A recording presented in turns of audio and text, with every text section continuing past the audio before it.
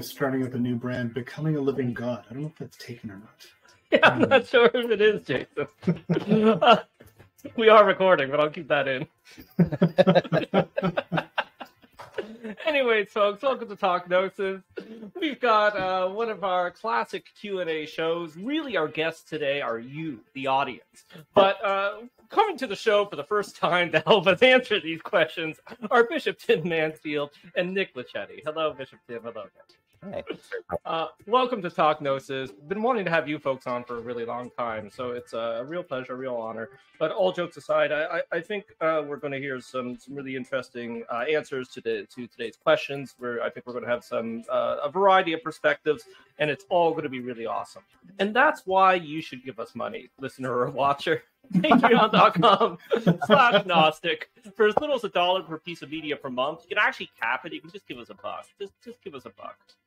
There's about 3,000 of you, and I know these are hard times, but 0.0001 to donate. That's okay. I know that you all can't, and actually the majority of patrons are past guests and friends, but you help us keep the show going. And if you can't help us out financially, again, as we said, we completely understand. Just tell people about the show, share it. We're on YouTube. We are on every podcasting network or podcatcher. So also like, subscribe, and share, because that's unfortunately vital. And I wish it wasn't. I wish I didn't have to do this at the beginning of the show, but we live in an archonic world, which is kind of the point of the show. You can also do one-time donations at paypal.me/Gnostic. And, I've been thinking, actually, Jason, maybe I'll start having, people I owe money to come on and do the Patreon ad. Like, my landlord can come on. I can get somebody from the student loans. Maybe they can come on. I had a very nice call from the Canada Revenue Agency. Maybe they would join the call. Okay, yeah. Actually, I do. They are also in the I'm also in the red to them. So, yeah, they can come on for both of us. They've got hot dog fingers, right? Yes. Right. Exactly. Okay, a great question that I think in roundabout ways we have actually answered on the show a lot, in some ways almost every episode, but it's really nice to tease these things out, make it explicit, and of course hear what some of the different perspectives are, because for every answer you're always going to hear, well, yes and no, or yes and it's kind of like this, and it's also this, and it's this thing and the other thing. So Ben008 wants to know, I'm always fascinated by hermeneutics, by how things are interpreted, how literally and how symbolically. For instance, resurrection. What does it mean for Jesus to rise from the dead? What were some of the different ways of understanding this? And he put that in the past tense, but let's bring that into the present tense as well. Who wants to start with that one? Nick, go. Oh wait, Tim, go. If Nick's got to, Nick, if you got to take, you go. But I think I was being volunteered. Yeah.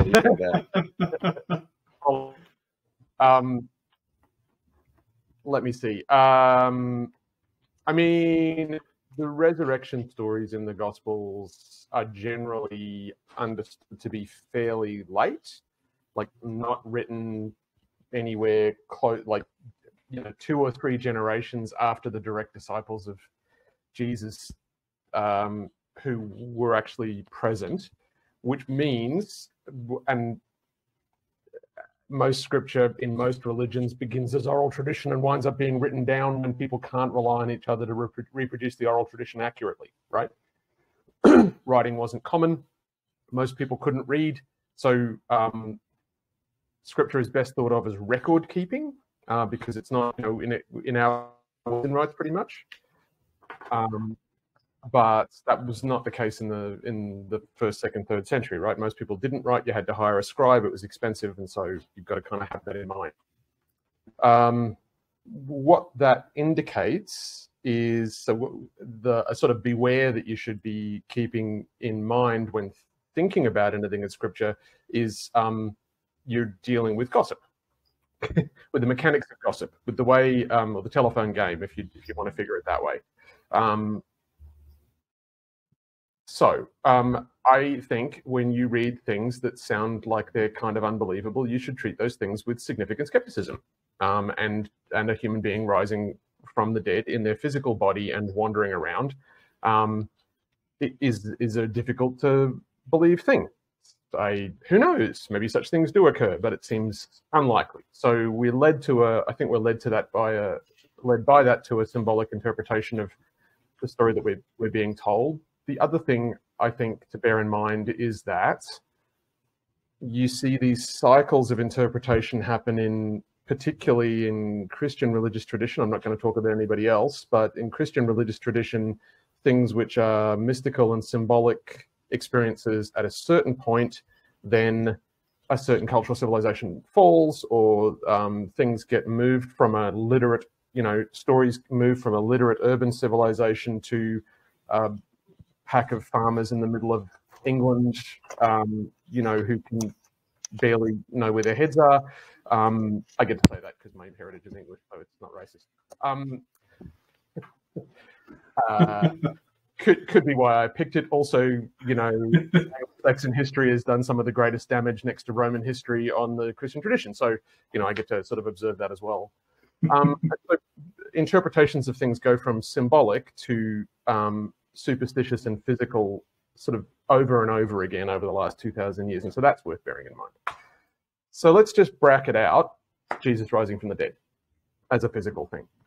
Two interpretations that I'm fond of. One is just, this is kind of commonplace in esoteric Christianity, is to just observe the sheer number of things in the resurrection stories that Jesus does that aren't physical body things. The disciples are on a boat, and then Jesus is on a boat, and there's no story. There's a clearly obvious redacted, redaction moment where someone says, by walking across the water, because people were clearly misunderstanding how he got on the boat. But the earlier version of the text, Leviticon version, for instance, which poses itself as an earlier version of the John text, has Jesus just appearing on the boat. There's no explanation of how he got there, which is more plausible. He appears inside locked rooms without anybody opening doors. People put their hands into the side of his body. All kinds of things occur which aren't really physical body things. So Cynthia Bourgeot points to this. That was my kind of first encounter with someone pointing that out. But it's a classic in esoteric Christianity that the post-resurrection body is not a physical body. It's people having visions of Jesus. So he dies, and then people have visions, and so people continue to have an encounter with a mystical, visionary version of Jesus after he's dead. That's one. Second one, hang on a second, I've got to change my glasses. Barker goggles, there we go. With the Barker goggles on, so Margaret Barker Temple theology perspective, just to observe that in Greek, anastasis means to stand back up. It can mean to resurrect in the sense that we mean it, but possibly only because it kept getting used to refer to what happened to Jesus. The high priest sits down on the throne in the Holy of Holies, and when he stands back up, he has become God. Right? So to resurrect,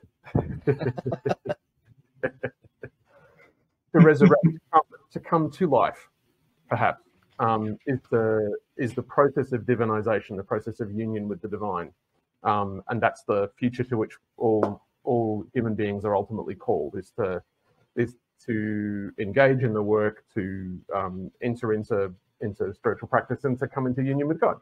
And so that's a different way of what rising to life is meant to mean. If you see, and that's just from the perspective of looking at the stories that have been chosen about Jesus's life, stories that are meant to be laying out a path for us, where Jesus is an exemplar of the spiritual path, not a man God who is to be worshipped as though he were a deity, which is the fundamental Western schismatic heresy that everyone has inside. Not to put too fine a point on it. That's not the term everybody else uses. Oh, that's right. Sorry. That's a great segue to Nick, actually. Actually, I'll jump in if that's okay, because I do agree with you, Tim. But I think there's it is all right. Mute. So, no, I think something that's really important to understand is it seems from the very beginning that the resurrection was an event, something that happened, and I do think something happened, but we'll get to that in a moment. But from the very beginning of the Christian traditions about the resurrection, it had a whole bunch of meanings, right? A whole bunch of nested meanings, both literal, symbolic, all those different layers, something we talk a lot about on the show. And the neat thing about all this stuff, about Gnosticism, about religion, about creativity, is that we can get out of A equals A, B equals B, 1 + 1 = 2, right? So just because one of these interpretations is right, it doesn't mean that the other ones are not, right? So I don't believe in a physical resurrection in the way that people, and I'm also talking about my personal beliefs now, that I think some people think of when they think of the Easter story. But I do believe in that the earliest followers of Jesus experienced Jesus alive again after his crucifixion. Now, and these, when I say alive again, people back then knew, I knew about ghosts. People believed in ghosts. They believed in vampires, right? They believed in visions. They believed in heavenly beings coming down and talking to you. So they already have this background, but they're always very careful to point out that there's something different and special about Jesus coming back, right?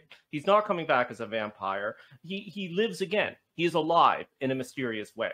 Now, is that in a physical way that they encountered him alive again? I don't think so. But our earliest witness to the resurrection is Paul. And he's writing a decade after it happened? And it happened to him on the road to Damascus. Although that story is in Acts and not in his own letters, he does say that he did encounter the living Christ. Very important that it's the living Christ, right? The living Christ. Yes, that's right. The living Christ. That's right. Just for listeners, that's important. Yeah. Because what we tend to do is read the Gospels, and when it says Christ, we always interpret that to mean Jesus, but that's not always clear that's what the person writing meant. Yeah. Bigger concept than the human being. Go on. Yeah. Especially when we're talking about Paul, perhaps. So, and he has this mysterious story where I can't remember what he says. I think he probably says the Lord. He says that the Lord appeared to 500 of his 500 people all at once, and it's like, how come that was left out of the Gospels? And then we don't know. He just takes it because they're letters. He just takes it for granted. Well, you know what I'm talking about. Okay, I'm getting off topic here. Where was I going with all of this? Okay, yeah. So resurrection. Like Tim was saying, it means to stand up. The standing, it also has connotations. It also means to awaken, to be awake. So, and Jesus is sometimes referred to, the Christ is sometimes referred to, Jesus Christ is sometimes referred to in the earliest materials as the resurrected one, which you could translate as the awakened one. So we are constantly being murdered in this life. We are constantly being killed in this life. Archonic forces are constantly killing parts of us. It's the only way to live in this world, is to suffer a million little deaths. And that's an important metaphor for me, because the resurrection is something that constantly happens. It is constantly happening to us. I shouldn't say that. Sometimes it's not happening to us, right? It's not happening for a lot of people. But when you're trapped in the world system, you need the power of the resurrection so that you can possibly constantly resurrect. So for me, that's one of the resurrection's main metaphors, right? Now, is it a metaphor? I'm not going to say that, right? But it has metaphorical reflections and dimensions upon my own life. Oh, right. And of course, I don't think I need to spell it out, the awakened one, right? And all the connotations there and what that means, and how when we become awakened in this world, how that is a form of resurrection. Okay, Nick, this time for real. Can I just... Oh, wait, no, Tim, go for it. Just one little interjection. John, you said, they believed in ghosts and spirits, and they saw vampires and heavenly beings and things descending. I just need to point out that through the all of human history up to 300 years ago, that's a universal human experience, yes. Right?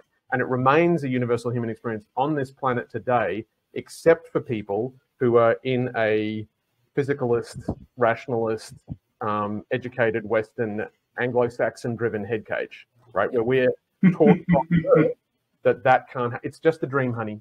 It's just a dream. It wasn't real. Monsters aren't real. It's just a dream. Like you've fed it through media all the time. You're told it by your parents all the time. School teaches you that all the time. So there's a reasonable hypothesis to kind of say it's a normal part of human experience, unless someone's had it traumatically beaten out of them, which we all have. Yeah, that's an awesome point, and of course I was just saying that to say that the early writers were separating themselves from these other things, right? There's something special about the resurrection for them because you have all these other connotations, you have all these other ways that people can come back from the dead, and they're very implicit they're very straight on that this is not what is happening, right? This is something different. This is something special. However, Tim, I do want to stay with your point for a moment, which is something I say a lot in my work with the AJC, right? Which is if you talk to even diehard atheists, talk to a lot of agnostics, then almost everybody, if you can get it out of them, has a story about something strange happening to them, something that does not fit into a materialistic worldview, okay? So it might just be, I thought I saw my grandfather, or I had a dream that came true the next day, or I had a bad feeling about getting on that plane. And actually, if you start talking, if you start polling people, a shocking amount of people have seen ghosts. I think statistically, the data is out there that a shocking amount of people have said that they've seen ghosts. So yeah, Tim, this is just below the surface. This can be drawn out. This does seem to be part of what it means to be human, unless it is suppressed and repressed. Nick, for real. Well, no, I think drawing on that, I think the question about the physicality of the resurrection is interesting, mostly because, like it's already been said about kind of ghosts and vampires and that kind of universal experience. Like, if it was just that he got back up physically, like who cares a little bit? Like it's just not that interesting because it also already happened in the Gospels too. So I mean, so part of that, with Lazarus, so that's not like a unique occurrence. So it's pretty clear to me at this point, and John, you opened up to kind of modern interpretations. You can find Christian groups, esoteric groups, but also mainline, pretty mainstream groups and people in those churches that believe any, number of a smorgasbord of opinions about the resurrection, including in churches like the Catholic Church or something where there's a very dogmatic opinion that's being put down. But if you talk to people in those churches, you're going to get a million different answers. So to me, what's interesting about it is what, theologically speaking, what is each belief or kind of idea about it doing for the people that are talking about it or believing in that way, because different ideas of the resurrection accomplish different things. So I would say one really common one, that I've been exposed to now in kind of more liberal Christian circles is the resurrection as a resurrection into the community or into the movement or something like that. That's a really common one, and it's not that different than some of the things that you see in ancient texts either. And then, the one that I guess probably everyone here doesn't really like is that just a physical resurrection to prove how great God is. That one doesn't feel like it does that much theologically. So, yeah. And then there's the other one. So I think all that's interesting. One thing I did want to say about it is that, in talking about the physicality of it, I would say that there is one, I always think of the story in Luke 24, which is also the Road to Emmaus story, where there is a physical encounter with the resurrected Christ, but it's not with him as a human body. It's actually, the two disciples or whoever are walking on the road. They encounter this guy. He doesn't look like Jesus, or they would know. They hang out. The guy says all this really great stuff, and then he breaks bread with them. And then in that, they recognize him as Jesus. And then Jesus vanishes. So it's actually not very physical body-like. It really doesn't feel like that at all. But it was in the physical encounter with a kind of sacramental meal that was right that the resurrection experience happened. So that to me is more interesting almost. And so good, but that's more available to us too. But so yeah. But I didn't recognize him as one of those really key characteristics of the post-resurrection things. Even Mary Magdalene, right? Mm-hmm. Mm-hmm. The very encounter with him, she doesn't know him until he says the right thing, and then she goes, "Oh my God, Rabboni," and Yeah. I can't help but go for like the blasphemous joke of he's in like kind of like a bad Groucho Marx costume thing, like it's clearly Jesus with fake glasses. Like there was no plastic back then, so bad Groucho Marx, masks were quite hard to come by. Someone had to hand sew the eyebrow. Very complex. It's a Clark Kent Superman thing. As soon as he puts on the glasses, restrains the cowlick. And then like. After he leaves the disciples there, and they're like, "Wait a second!" You see him turn to the camera and give the Superman wink. Like, sorry, Nick, I jumped in. Were you still going there? No, I'm okay. Okay, sorry, I had to do a tech thing. Okay. While he performs blasphemous tech support, I'll jump in. so I think for me, there's always a couple of things around, like we've said before, the idea of like anything that seems like really miraculous or supernatural or like hard to parse in terms of what could actually happen, that like you should be skeptical. I think like I also think about it like that because we're looking at texts that have been translated and reinterpreted like so many times over 2,000 years and for so many different intentions over those years, that I just have to start from the assumption that we're dealing with like the biggest game of telephone ever, and that like what that actual moment was like. So at one point I was walking through the city here in Calgary where I live, and I had my headphones on, and I didn't notice that I was walking across the train tracks right when our city transit train was coming through, and it honked its horn, and I like looked up for a moment. I was terrified. It was coming, and I was frozen. It was one of those things where you're frozen with fear. And then I broke myself out of it, jumped across the tracks, and clearly I'm still here. But my life, yeah. Yes, and this is the story of the resurrection. Yeah, exactly. Yeah. I've been a ghost this whole time, ever since. No. That's the M. Night Shyamalan twist. And Jason's been a ghost for like however many, 12 years since then.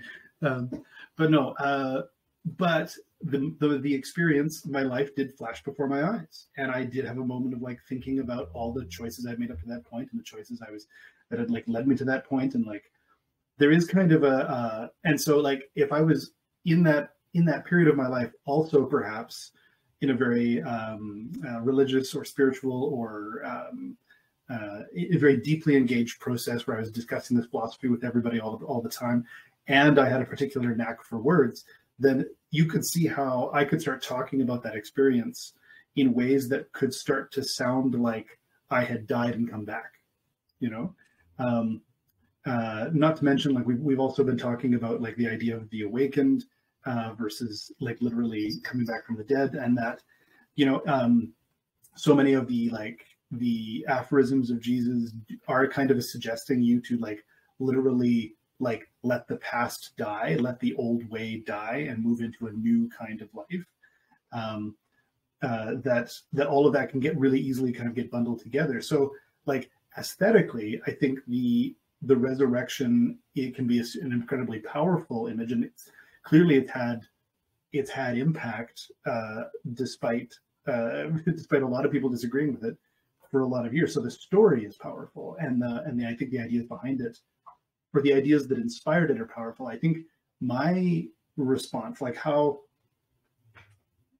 my biggest reaction to the idea of the resurrection is more about seeing the ways in which it's used in terms of dogma. Like when the dogma of the resurrection is used as, like in some cases literally, this is the only way you get into heaven, into a direct literal heaven, is by believing in this direct literal thing that also just happens to carry along every other piece of baggage we need with it. That sort of that usage of power is, I think, where I have where my current understanding of it is why I'm loath to take a direct or a literalist approach, mainly because I just don't like this idea that only one person has the keys, or only one group of people have the keys, because I think that's only, like, always be skeptical of the person who says they have the keys when they're making that offer, Yeah. So yeah, that's my take on it. Yeah, no, very cool. I think before we move on, finally, what I'll say is I'll recommend people read. Getting into completely contradicting everything I said. Well, I'm not completely contradicting everything I said, because, as I said, it all works on multiple layers, people. But there's a very fascinating book by a Jesuit priest, Francis Tissot. It's called Rainbow Body and Resurrection: Spiritual Attainment, the Dissolution of the Material Body in the Case of Kenpo A. Cho. A leading authority on the rainbow body, traces its history in the encounter of religions in medieval Central Asia, exploring a previously unimagined connection between early Buddhist Dzogchen and the resurrection of Jesus. So this idea of the rainbow body, this idea of the resurrection body, we do kind of find it in Paul. Like even Paul, if you read him closely, and anybody who says they completely understand Paul is a liar, right? But I completely understand Paul. That dude was tripped out. Well, it would be a lot easier if we didn't just have half of, you know, his side of the letters, and if he wasn't in the middle of some sort of angry rant. But, you know, that's why I like him, because he's so human. He's irascible. So Paul seems to think that Jesus did have a kind of physical resurrection, but in a resurrection body. So it's not a soul, it's not a spirit, it's not a ghost, it's not quite the physical body. It is the perfected human in an embodied of some kind form. And he says, you know, Jesus is the first fruit. Someday we will all have these resurrected bodies as well. Okay.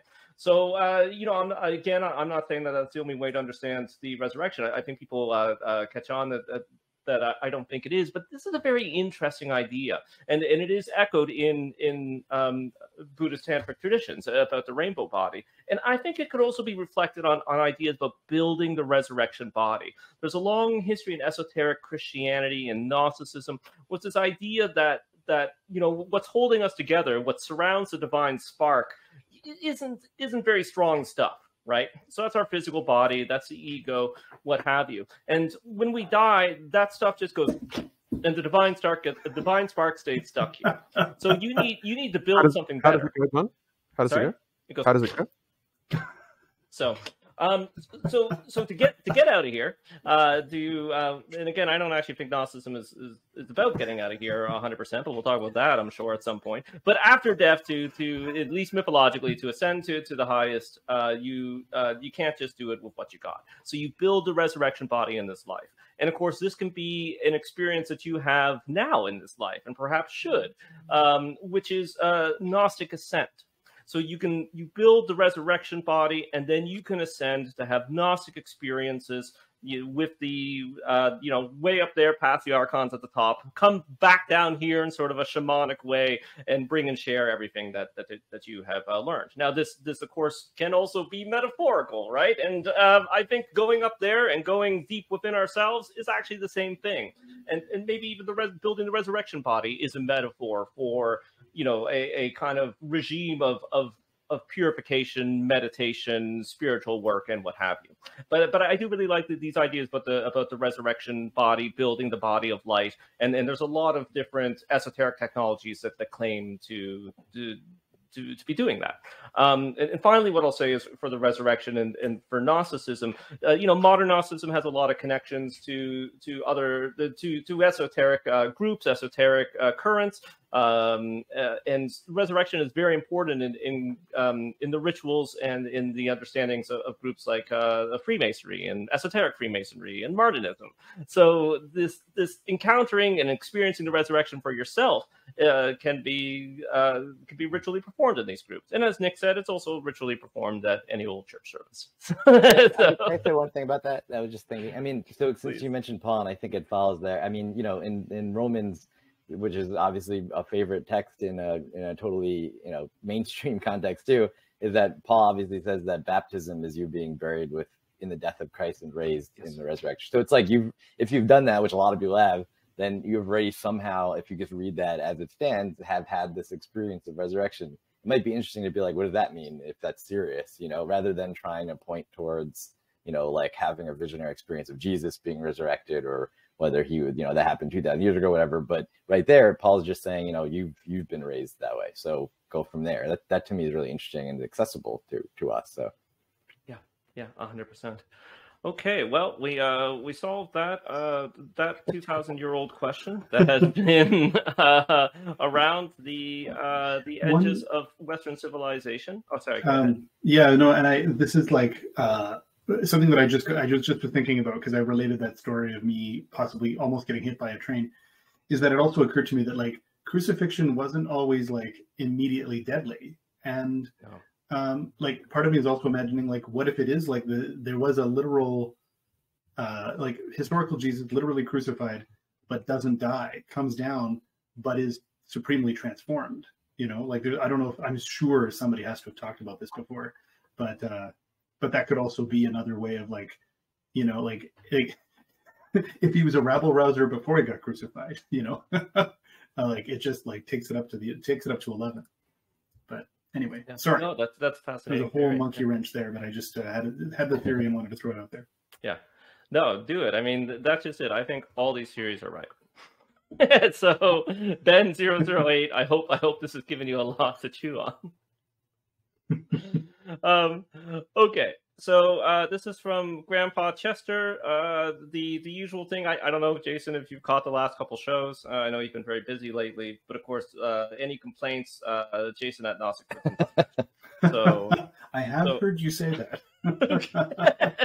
So the second part of that joke is we have not set up that email address for Jason. So please keep sending those emails out with all of your complaints. So putting that as an intro to the next question from Grandpa Chester. I know you all like to duck the topic of politics, but there has been a shift over the last 20 years eroding the dividing line. Your church, that means the AJC in this case, which sponsors the podcast, but of course, it's not necessarily the people on the show are not necessarily connected to the AJC. Your church and overall tradition has a unique relationship to the political. So with all that in mind, what are your thoughts on the Big C conservative Christian movement's recent pushes to codify in law and enforce their particular interpretation of morality derived from religious belief? Anybody else but me, please take that one. Can I kick off as a non-American? Yeah.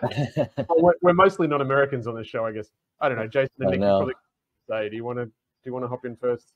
I'm super fascinated by what you have to say. I think I'll come in more later, but I do question the usage of the term morality. But that said, you go ahead, Tim. Yeah, 100%. Christianity as a whole has a complex relationship to power. The earliest material that we have in the Jesus tradition very strongly indicates that Jesus' teaching had absolutely nothing to do with having anything to do with the power structures of the day. He's extremely explicit about it, and he's extremely explicit about having nothing to do with money in a meaningful way, right? So if he said anything political, it's about some kind of wacko, non-dual, off to the side. Hey, what if you just did this? That'd mess with people's heads a little bit. He's like an ontological anarchist or something. His approach to the political is human to human, humans looking after each other, and then just doing stuff that makes sense to God and doesn't make sense to people. And that's it. That's unarguable from a scriptural perspective. There is no argument you can legitimately make based in the Jesus tradition that makes any sense of Christianity having anything to do with being in power. You cannot make that argument. If you're going to make the argument, you have to go to later material, or you've got to go to earlier material. The earlier material is all in the Tanakh, and by the time the version of that tradition gets to the earliest people, and certainly the versions that modern Christians rely on, that's a series of complex scriptural material that comes from diverse traditions that's been welded together to create the national myth of the nation of Israel, which is obviously has political motives. However, the nation of Israel was destroyed by the Roman imperial regime in 70 AD and no longer exists as a physical nation in that sense. There's a new nation of Israel that's a whole different thing. Just the kind of, let's not put that into the politics Q&A. We'll save that for the third show. Maybe not. Anyway. There are very few tether points between the sayings of Jesus and anything that's in the Tanakh, in the Old Testament, what we call the Old Testament. Very few. And they're very ambiguous what they mean when he does say things. So you cannot rely on political statements in what we call the Old Testament to mandate Christianity having anything to do with power in the present day. People do it all the time. They're just wrong. I realize there are many theologians who disagree with me, and I have no academic qualifications in theology. Therefore, I feel free to say they're just wrong. There is no justification for saying it.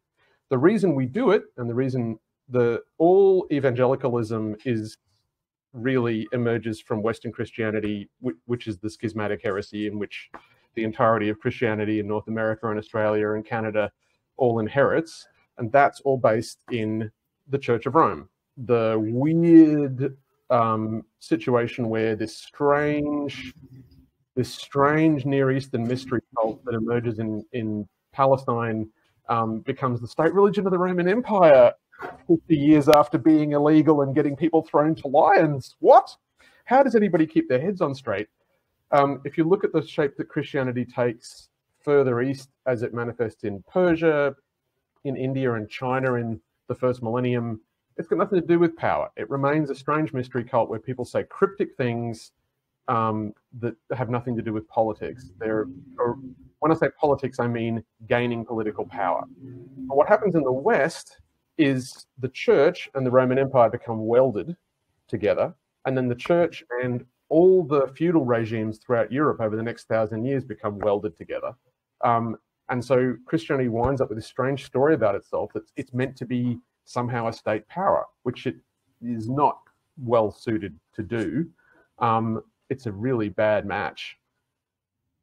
That gets inflected through Anglo-Saxon weird ideas about divine rights of kings and whatever, and that's what you inherit by the time you get to North America, in both Canada and the United States and Australia and New Zealand and lots of other places, which is just, it's, my God, I've lost count of how many layers of stupid there are in getting to that point.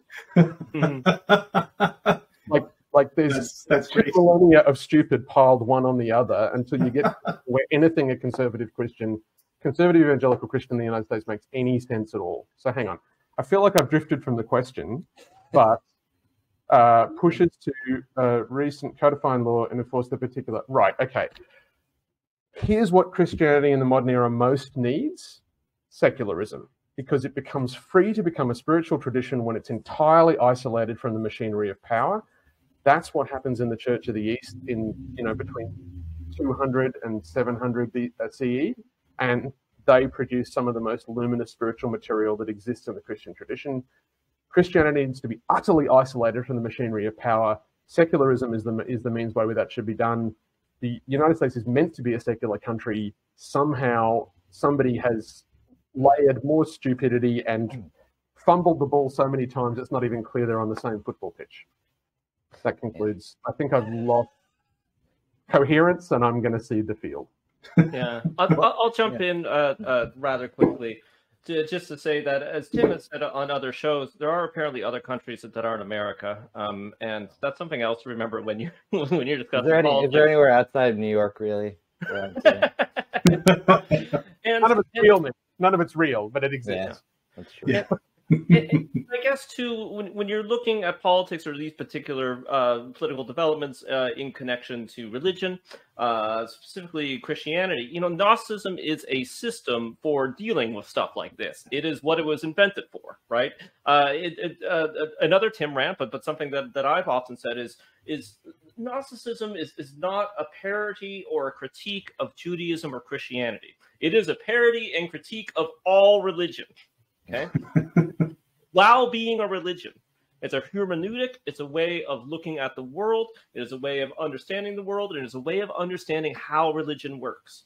So when you look at developments like this through Gnostic eyes, they make a lot of sense. We have the toolbox. We have the counterpoint to this. But the counterpoint is not that strong because it's not our world. So Nick, go off. It's supposed to be. Yeah. But.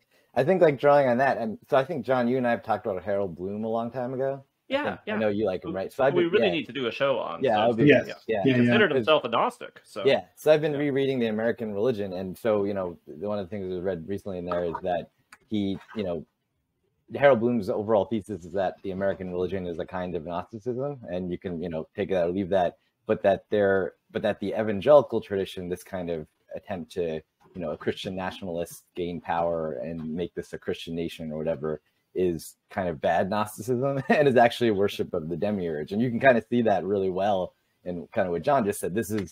Gnosticism gives you tools to see how, not just, I think, critique religion, but how world systems are created. And the kind of Christian nationalist world system is pretty clearly demiurgic in the sense that it claims obedience from everyone. It says that it's the only legitimate system, and it wants you to worship it. So that seems really clear. So I think at that point, Harold Bloom, is really accurate. So that's how I feel about it. Yeah, no, I think Harold Bloom is spot on, actually, and it's something that Jason and I have talked about a lot on the show. It's something I'm sort of discussing in some of my research academically, which is that the Gnosticism is incredibly influential, and there are a lot of Gnostic ideas floating out there that have been on board from wider systems, and of course it's Gnosticism systems. But when you take just one of these ideas and you don't have it looped in with a bunch of others, it's very easy to make it into a bad idea. This is making sense, right? Because we're talking about how Christianity can become bad, but I think there are specific ideas from Gnosticism that have become on board, that are very influential and are floating around and have been interpreted in unhelpful ways. Go ahead. Just a 100% Nick, and I have said the same thing myself like a bunch of times, but it is literally an archonic demiurgical. So, the other thing I just want to note is that it's important in working within the US context and the broader Anglosphere, if you like, to historicize everything that's going on at the moment as an aspect of political culture war politics, which is a specific historical moment where certain discourses are created and fabricated by political actors with the intent of gathering electoral majorities in order to remain in power. And conservative Christians may think that what they're doing is pushing a certain political agenda, but what's also happening is culture war politics has captured the pseudo-moral concerns of conservative Christians, to tap on Jason a little bit there, the pseudo-moral concerns of conservative Christians, and recruit them as a voting body in order to keep people who are in power. And it's the politics of power, really. And the culture war strategy is a Bush era, or slightly prior to Bush era strategy that pertains both on right and left, entirely drives the entirety of US politics at the national electoral level, and bleeds over into Canada, Australia, the UK, and to a lesser extent New Zealand for interesting reasons. But everything has to be understood through that particular historical discursive moment, because it's a specific moment. It began, which means hypothetically it can end. Yeah. Oh, sorry. Logos willing. Yeah. Just to jump in, I mean, the other thing with the Harold Bloom piece there, that I actually, just to say one thing about America, because I'm really interested in like Americana and the ideas of America and theology, and it's one of the things I've been working on too. And there's the other argument with that is that there is an alternative tradition in kind of American religion that's very individualistic, that's kind of close to this ontological anarchism that Tim described. It can be seen in the stories of Jesus. And that, American evangelical religion isn't really that American historically. It's pretty, like you're saying, it starts at a certain point. It's a particular historical movement. I mean, I would argue that doesn't really have that much to do with some of the stuff that, Harold Bloom and other people, like some of the death of God theologians who talk about this too. There's a kind of secularizing aspect in American religion that is really absent from this evangelical movement. So, it doesn't feel particularly American to me, I guess. Tim, you're talking there, like I often describe it as like a sort of portfolioizing, like that once you get a group and that group is more or less solidified around certain subjects, as new crises come in, as new debate points come in, people will take a side. And then if the side taken, like if the portfolio that you agreed with on everything else takes side X, then that's now your side, Often, I think that's the case. Like I've made the statement, and I am not speaking for the AJC in any way here, just in case anybody. But like that, I would say that the Venn diagram of people who deny the usage of masks is probably overlaps quite a lot with the people who deny that climate change is a thing, and that's not because I'm trying to say that those people are uniformly bad in the same way, but that the group they were already part of that was rejecting something is now rejecting another thing. Got a problem? Email Jason at GnosticWisdom.net.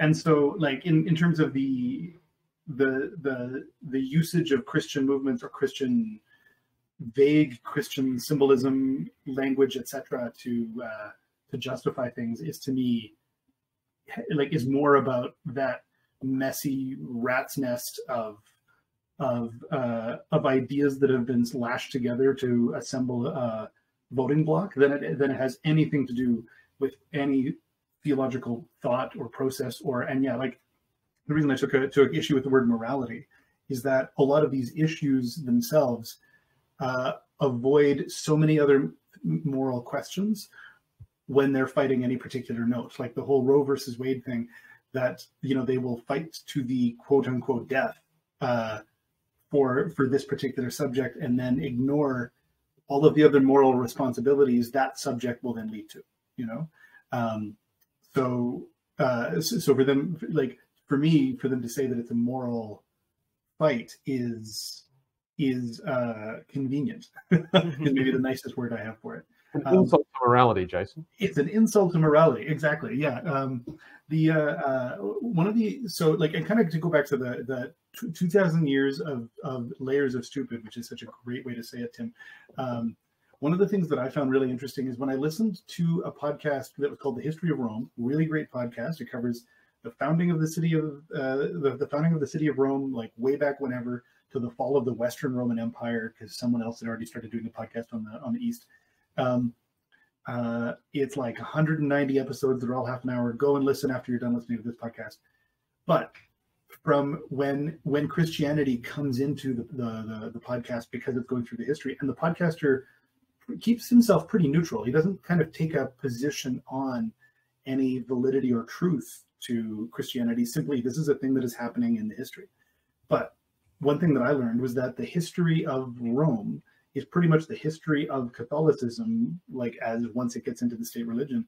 And like, so many things that we see in the church have so much more to do with Rome than they have to do with anything we know that happened 2,000 years ago.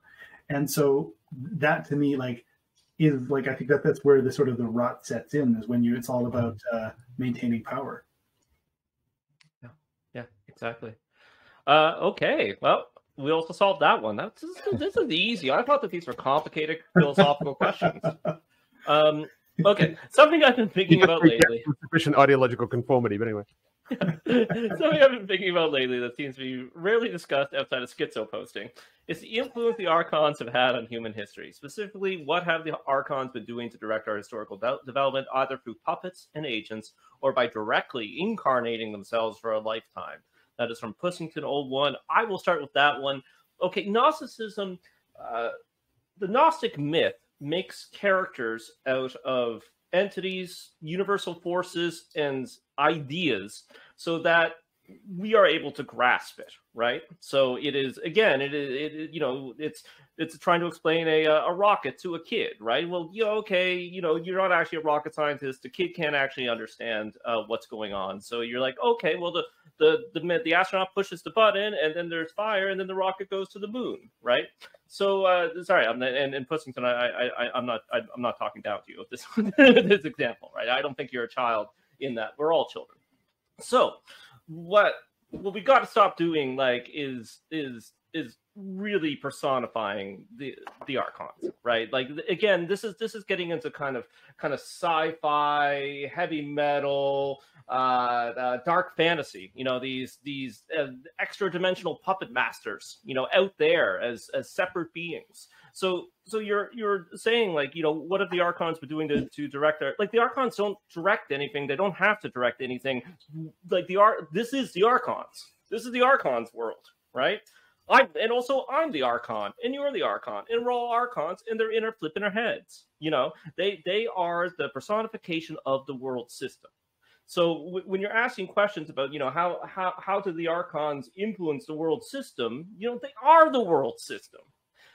So I think looking at the world system, looking at the archonic forces that have been pushed into your head by that system, looking at some of the archonic forces that seem to be part of our human heritage that are not built into us by society, this is how we come to understand the archons.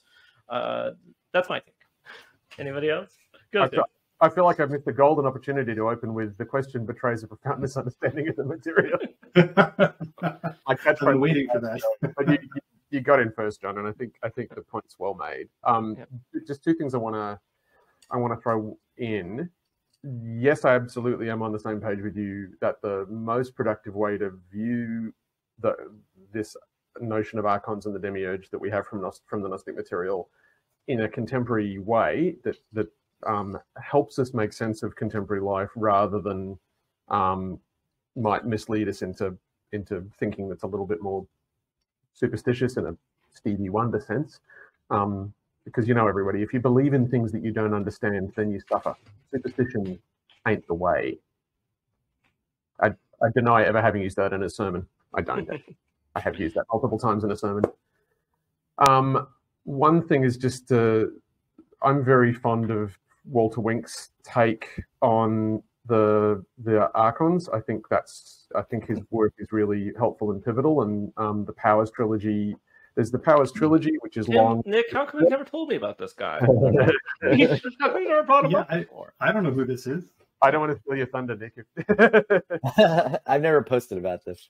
The Powers trilogy is long and magisterial, but there's a short book that summarizes it, the title of which I can't remember. Nick will know. It's Cracking the Gnostic Code, the Powers in Gnosticism. Yeah, worth reading if you're into Gnosticism. What Wink is saying is that the ways in which this concept that we're calling archons manifests in human reality is through organizations. It's through us as we act in collectives.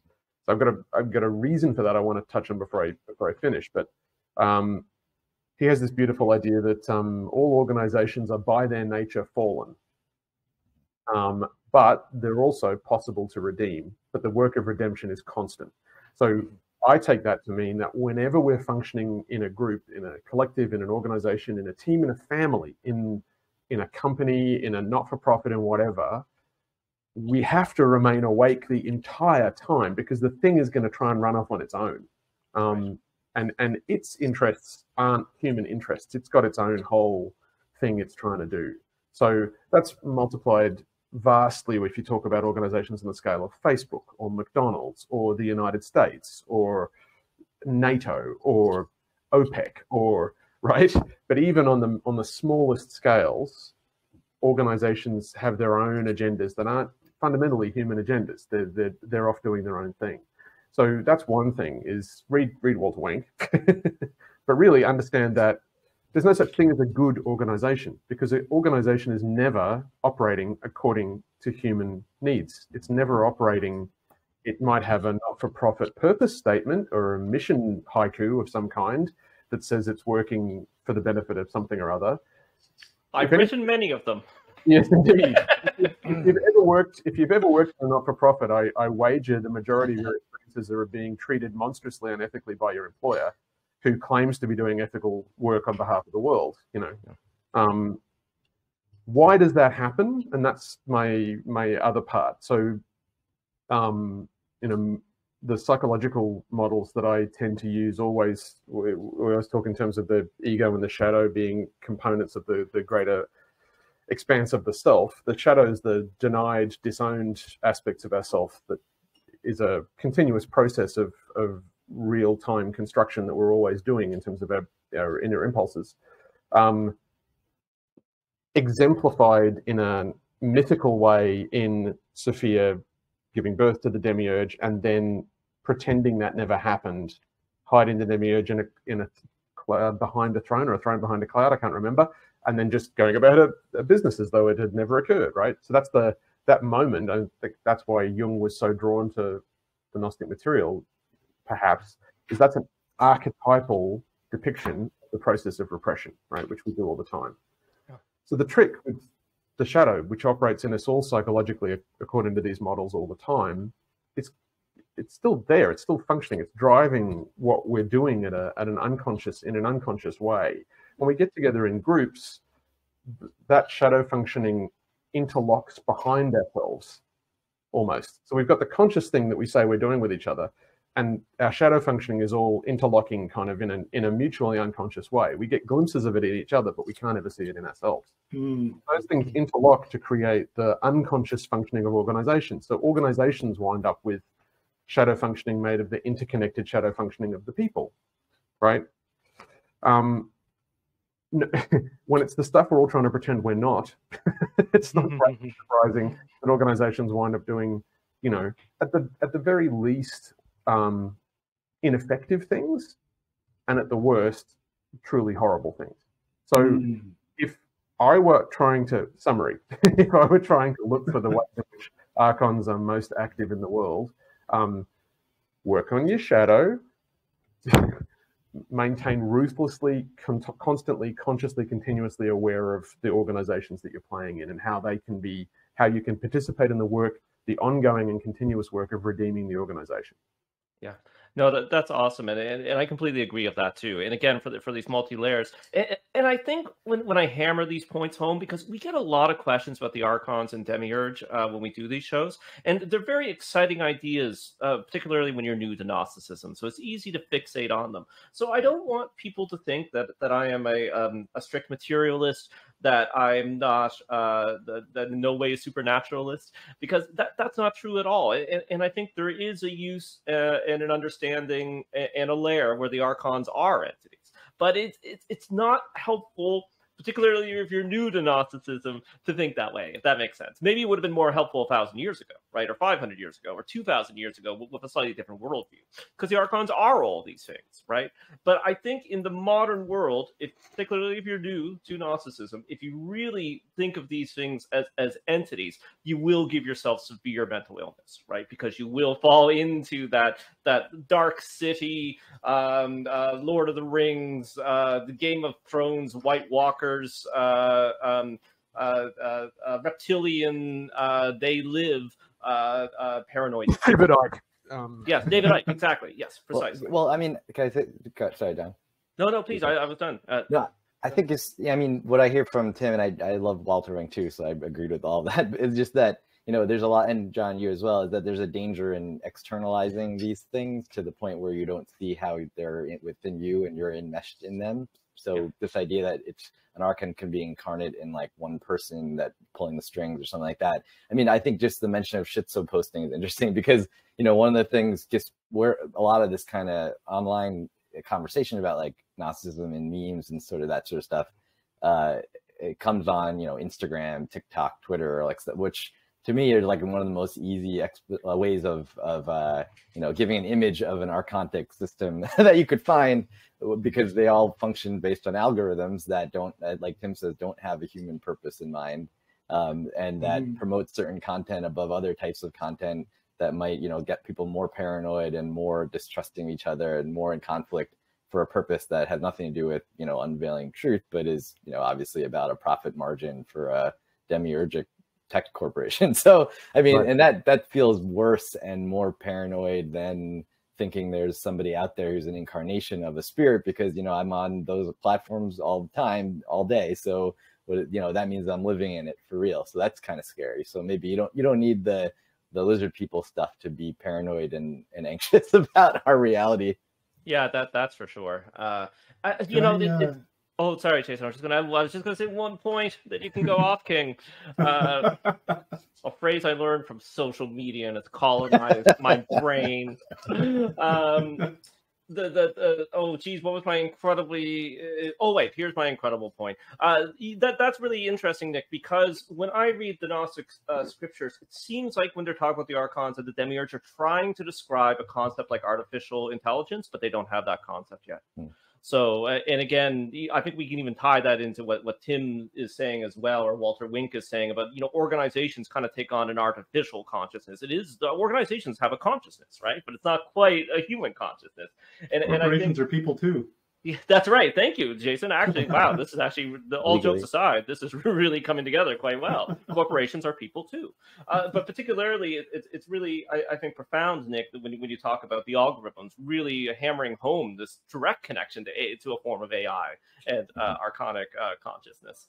Okay, Jason, hit it. So I'm going to start off actually with a quote from Alan Moore on conspiracies, because I think this will sort of connect. So, because he did a graphic novel, like nonfiction graphic novel about the history of the CIA called Brought to Light, which is drawn by Bill Sienkiewicz beautiful work. And then he actually did a narrated version where he played like the narrator is this like old decrepit eagle that's kind of acting like a salesman. He's got this briefcase full of murder and death, and he's just like, he's got this like gravelly voice. It's great and haunting. But anyway, while he was doing all this research, so he was learning all of this stuff about the CIA. This is a quote that he came out with afterwards. Yes, there is a conspiracy. In fact, there are a great number of conspiracies that are all tripping each other up. And all of these conspiracies are run by paranoid fantasists and ham-fisted clowns. If you are on a list targeted by the CIA, you really have nothing to worry about. If, however, you have a name similar to somebody on a list targeted by the CIA, then you are dead. The main thing I learned about conspiracy theory is that conspiracy theorists actually believe in a conspiracy because that is more comforting. The truth of the world is that it is chaotic. The truth is that it is not the Jewish banking conspiracy or the gray aliens or the 12-foot reptilioids from another dimension that are in control. The truth is more frightening. Nobody is in control. The world is rudderless. And that notion of the conspiracy being more comforting is something I keep coming back to, particularly as Gnosticism and the conversations around it intersect with conspiracy proponents. I think that notion, so like the question of have been doing to like literally direct our historical development either through puppets and agents or directly incarnating themselves is, and not to suggest anything negative about you, Punxington 01, but I would encourage you to consider that wanting there to be spiritual beings who have done something literally and directly evil that you could point to is more comforting than the more complicated answer of people who have like of these interlocking unacknowledged shadow selves like that Tim was talking about, that are perpetuating assumptions, that are externalizing cruelties that are messy and complicated to unravel. That like I think one of the things Tim's note about like your question betrays a profound misunderstanding of the text is that to me, anytime I see any question about Gnosticism or any statement about Gnosticism that is clearly that they've just mapped a higher level of truth on top of the previous truth that they're now rejecting, that like that's where my flags go up. The value, John, you were talking about Gnosticism as it's something that's always been present as like a way to decode and unravel a lot of this stuff or decrypt it, is that's like at our best, we are able to disentangle, to start to see the archonic influences around us and then choose something different. Choose to be more present for our community, choose to be more present for the person across the street.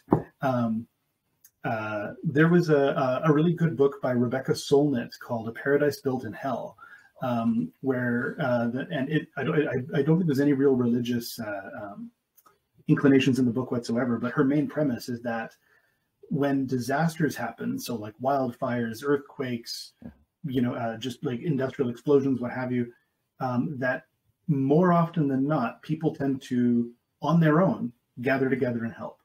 Yeah. And that the only time things go wrong is when somebody who probably was in power before the disaster comes in to try to influence that power after the disaster, or reinstate that power after the disaster. But that the disaster, the mini apocalypse, actually kind of resets the board and allows everybody to just care for each other.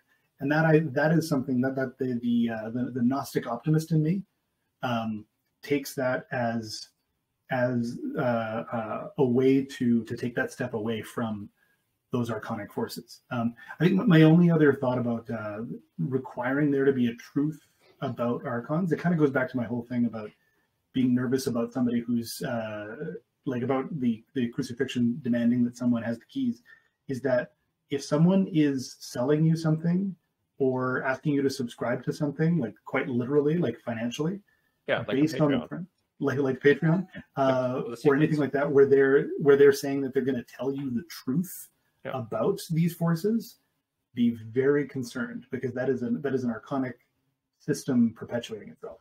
Mm-hmm. Yeah, so subscribe for as little as $1 per pizza medium per month, and we will tell you. As the Lord Because said, archons. as the Lord said, render unto God what is God's, and render unto Patreon what is Patreon's. Yeah, exactly. Actually, you know what we should do is every patron gets a Gnostic indulgence. So when you die, you're not going to be stuck in that seventh heaven with stay off. You can get up. They could get the secret passwords, so they can make it through the toll booths. That's great. right. Yes, exactly. I praise that to piss off all the Russian Orthodox folks as much as the Gnostics. Yeah. Oh, Seraphim Rose. Okay. I'm going to very quickly answer the next question and pass it on to Nick because I definitely, one of the reasons I definitely had to have Nick on this show, I think he probably has particularly on this episode, I imagine he'll have a few things to say. So here we go. But I'm going to very quickly start off on this one. I'm interested to hear your thoughts on the ideology and beliefs on the rising quote-unquote Trad Cath movement in North America on Grandpa Chester. If you don't know what the Trad Cath movement is, I bet you Nick will explain, and I'll also I'll put in some notes in the show notes. You can read the New York Times, a long article, which I think is called "The Hottest Club in New York City is the Catholic Church." Now, I'll tell you about my thoughts about the Trad Cath movement, which is somebody in the Red Scare Pod Reddit said that I have a horrifying soy boy phenotype. So that I say, that's a joke that you'll only get if you watch. Oh my God, I have no idea what you just said. Right? Exactly. I unfortunately know what you just said. Yeah. So, anyways, just based on that, Trad Cath must be bad. Okay, Nick. Yeah, well, it's bad. I mean, that's the main. But I have like 3 things about this. I'm trying to fit because I could just talk about this all the time probably. But go for it. Yeah, the main thing is this. So this New York. So Trad Cath is this.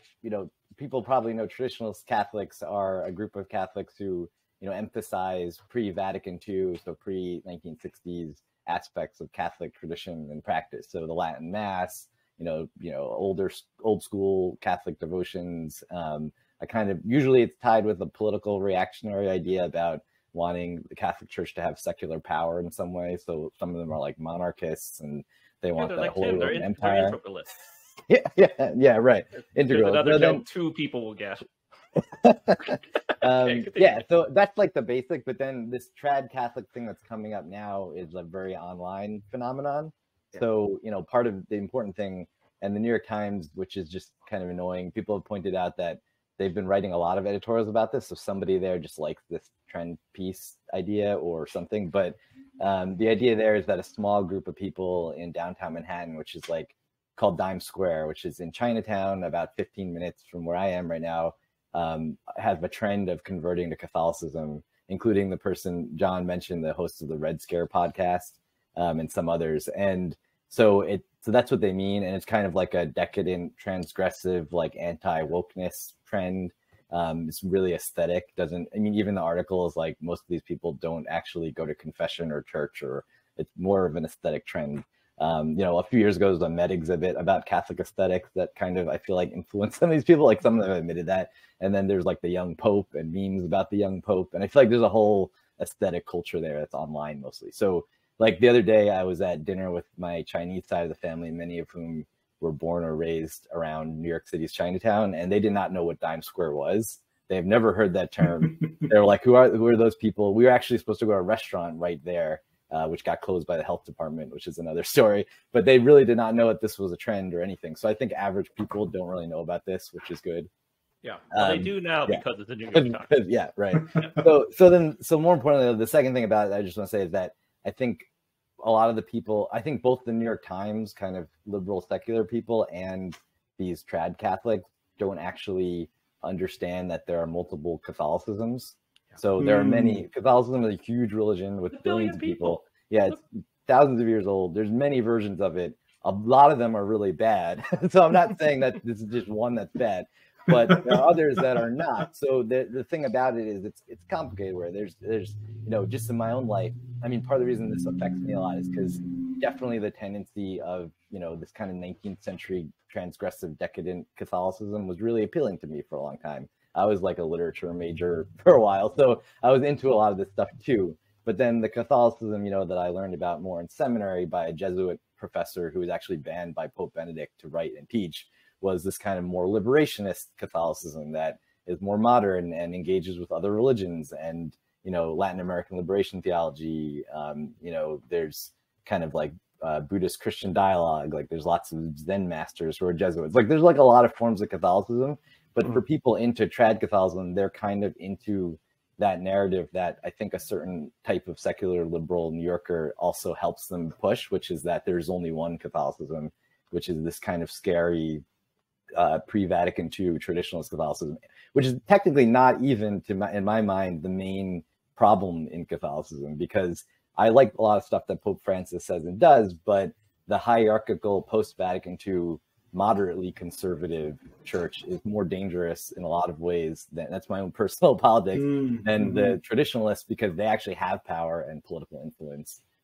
So that, whereas traditionalist Catholics currently doesn't really have a lot of influence or power. It's not what you'll get in most Catholic parishes. So that's the thing. It's like a trend piece, but that issue of only thinking there's one form of this religion, I think is really problematic. And then finally, I would just say that if you're online a lot, you already know that trad is not just Catholic. There's a lot of alt-right reactionary Neoplatonists and Thelemites and Greco-Roman pagans and stuff. So to me, this conversion to this is more of a conversion to some aesthetic ideology that allows you to condemn the idea of wokeness or something, and doesn't really have a lot to do with religious belief. So I think whether if you're like an alt-right Thelemite or an alt-right trad Catholic, you pretty much say the same stuff. You could say it in a slightly different like aesthetic register. So maybe the new monarch of England is clearly a traditionalist.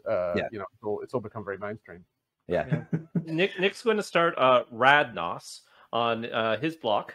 He's I'm not going to say where he lives, but he's going to declare it Nickle Square. So Rad Gnos on Nickle Square is going to be the next big trend. You can read about it in the New York Times. No, John, we're going to do it at Mile End, and we'll call it Looney Square. Looney Square, thank you. Oh, yes, perfect. Okay, for anyone listening, Canadian dollars are called loonies. Got it. Rad Gnos, Looney Square, and the Mile End. Done. And we can do the decadent Catholic thing, right? Yeah. Like we can mix that in. Like I own a lot of nice silk robes. I can smoke opium and then go to confession. That was that's another point that I could probably say, which is that if you actually are into that aesthetic, a lot of the churches involved, whether they're Anglo-Catholic Episcopal churches or like independent sacramental churches, are not actually like psycho-reactionary traditionalist conservatives usually. So that aesthetic doesn't have to be married to this thing, but in this case, it's used for that. So when it's Roman Catholic, it's usually not good. So it's the issue. It kind of gets me thinking about what I was saying there before about that portfolioizing, that like there's I getting a sense that there's like that the very online anti-woke sort of like semi-troll transgressive cloud, can kind of can sort of absorb this and then take it in. But I'm also kind of getting like that, like remember when we were wringing our hands about 15 years ago about the definition of the word hipster? And like the whole thing was like about one-upping the people you were with on how authentic you were in your knowledge or how you were making your own beer or whatever it was, and that like, which also came out of that, like that same general New York vibe. Like this ultimately feels like sort of like hipster cosplay Catholicism. Like let me one up you with my trivia knowledge on Catholic Trivia Night. But not like taking deep into your soul and any of the questions involved. I had a whole other question there that I was going to ask you, Nick, but it popped out of my head. So I'll let Tim jump in. I don't have. Well, on one hand, I was gonna tease Nick a little bit and just sort of say, in defense of the people who think there's only one Catholicism at the peak hierarchical level is at extreme pains to portray. Actually, I think that's a good point though, because some of this actually plays right into the hierarchy. They don't actually. I mean, I would say the hierarchy is generally not Trad Caths. It's not actually what the Catholic hierarchy is. But this notion there's one Catholicism is what the hierarchy of the Catholic Church wants, because a lot of these other forms that I mentioned, like liberation theology, have been, persecuted and marginalized for decades in the church. Right. So pretty much everything good that came out of the Catholic Church. So, and anything I like. So, I mean, that, that's important. It plays right into the hands of that group. Oh, one thing that I like, so the least Christian and Catholic of the four of us, as a question, is that like one thing I'd read when I read that New York Times piece, it said something, or like I think it alluded to something to the effect of that Catholicism overall will accept people whether or not their reasons for joining aren't pure, if that makes sense. That it's not about like, like if you join and then do all the things and say the things, we don't actually care what you really think in your deep part of your soul. Just sign on. And that was maybe part of why they felt it was, why the sort of the fashionista element of it was like was why it made it so easy for Catholicism to absorb that versus like Eastern Orthodoxy or something like that, which has probably even more cool detail to nerd out about. Is that a thing? I mean, I would, for one thing, I would say that there is a group of Eastern Orthodox people that are like this too. So there's a problem in American Orthodox churches of being infiltrated by like white alt-right people too. So, but I don't know. I mean, I actually did get confirmed as a Catholic as an adult, and I would not, and it was in it wasn't actually even in a progressive space. It was in like a mainline-ish conservative-ish space. And I think internal conversion is pretty central in Catholicism too. So that line did not make a ton of sense to me as like, unless you're in like a very, very old school, like neo-scholastic sort of setting, which it'd be a little hard to find, where it's like the idea of everything of the sacraments is really mechanistic. And like, there's a lot of conversation in Catholicism about personal piety and devotion and stuff. And, again, I'm not saying it's all good. A lot of it's really conservative and cloying and not and problematic, but yeah, that didn't really. I don't know what that was about. That was weird. The person who wrote that, it's an editor at First Things, which is not a magazine that it's like a very conservative, reactionary publication. So I don't trust a lot of it. Okay, good to know. I thought it was an interesting note, so I wanted to ask deeper on it. Well, we are, and finally, what I'll say on this topic, Grandpa Chester, is don't worry about it because it's going to be gone in a year. So, and I guess actually my final comment on it is, look, if you want to, have some nice aesthetics and do some angel dust and no, it's ketamine. Do some ketamine and talk about theology. Let's do it, right? We can have find me in Montreal. I can we have nice aesthetics. I've never done ketamine, but let's try it out, and we'll talk theology. You have to become our highest Patreon donor for that to happen. Yes, that's right. Finally we figured it out. Ketamine's really what gets you up. Ketamine gets you through the high toll booth. You gotta the K-hole. Okay, we are past an hour. Maybe we should wrap it up with one more. Well, past an hour. Maybe one last question. What advice would you give to Gnostics who are not near any Gnostic churches or communities? Would you have any recommendations for solo practitioners or study? And that is from OrCloud. Anybody got anything on that one?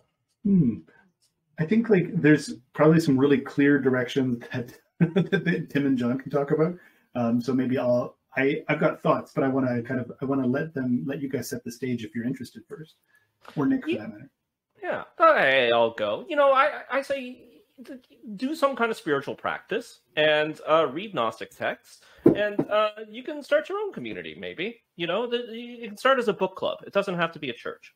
So yeah, start a Gnostic book club, and suddenly you have community. The other thing, as well as talking about community, it is good to do religion of other people. So if there's not a Gnostic church by you, and chances are there isn't, then I don't know, go to the Unitarians, go to an accepting Episcopal or Anglican church, go to the Steiner Christian community.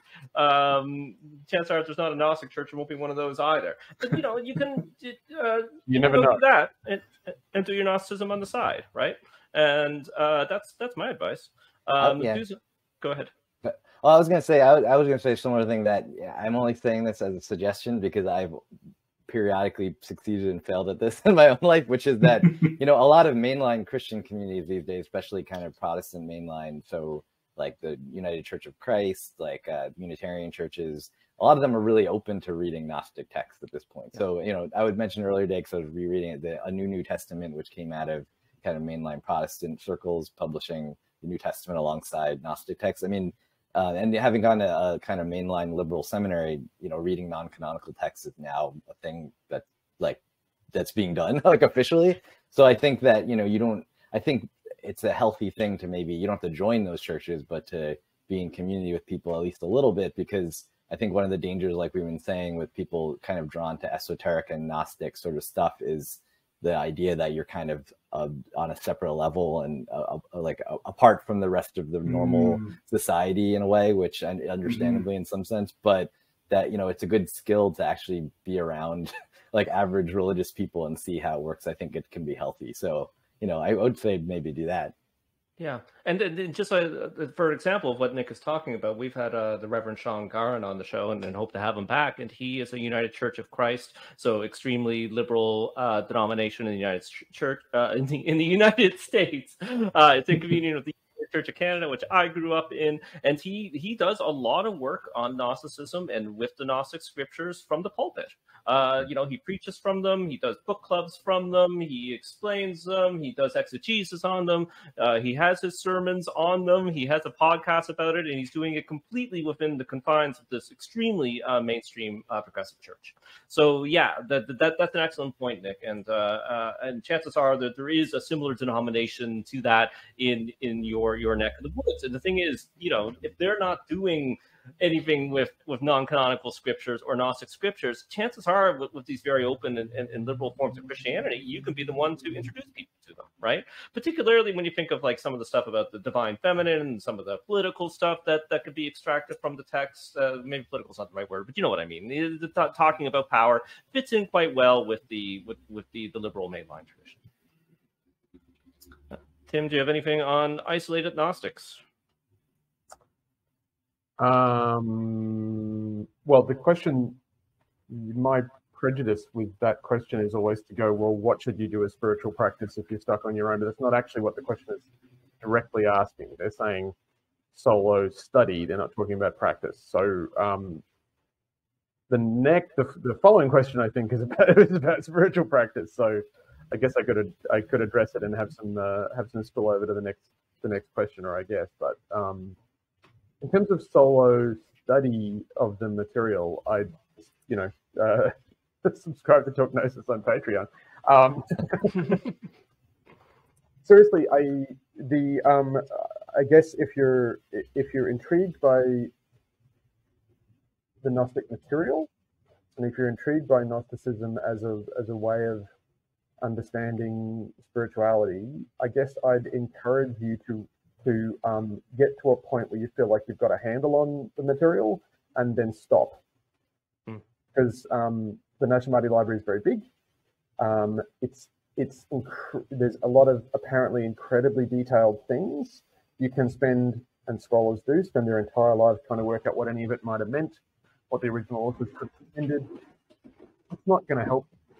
It's not going to get you anywhere. You can spend an infinite amount of time on online forums arguing with people about, you know, exactly which archon belongs in which aeon, and I'm talking nonsense, but ticky-tacky nerdy stuff. I mean, spend some time talking to Pokemon players or something instead. It's more fun. I gather the My Little Pony movement is quite welcoming. Just go do that. It's a better use of your time. Don't waste time trying to figure out the details of Gnostic scripture. That's not what they're for. Don't waste time trying to figure out the details of any scripture. It's not what it's for. What it's about is to provide a mirror to you of the realities of the reality in which you're living in, and to challenge you to live life in a different way. So figure out at the moment at which you realize what it's challenging you to do right now, say thanks very much, close the book, and then get about it. Yeah. Put it away.